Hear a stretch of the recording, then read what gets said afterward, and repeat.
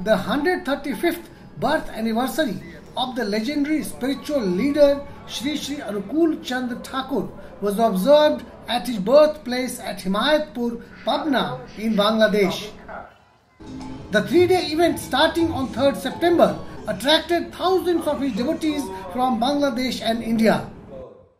The event was inaugurated by the local MP Ghulam Farooq Prince. Several dignitaries, including the mayor of Pabna, were present on this occasion. Devotees of Thakurjee during the inaugural function demanded that the land of the satsang ashram be restored to them.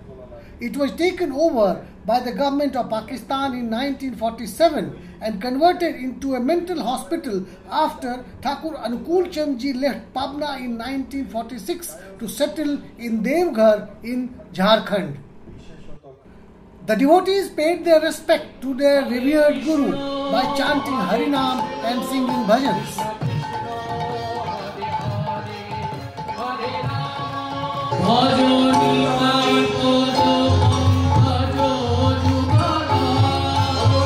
Learned disciples of Thakurjee expounded upon his life work and philosophy, urging the devotees to follow the path shown by Shri Anukulchandra Thakur.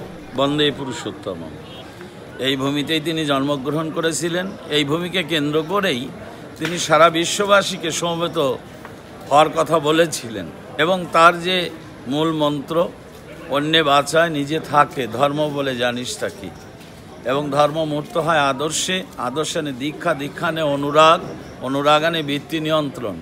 এইভাবে মানুষ concentric হবে। The scene at the venue of his birthplace in Hemayetpur bore a festive look. Ordinary people from all over Bangladesh and India spread their mats in the temple premises and drowned themselves in the devotion to their revered Guru.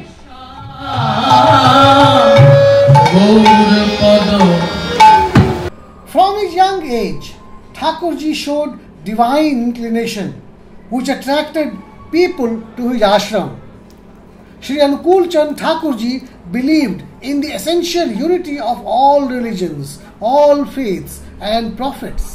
He was a social reformer also, who set up schools for girls and a research institute at his satsang ashram in Pabna. Rajesh Jha, Doordarshan News and All India Radio, Pabna.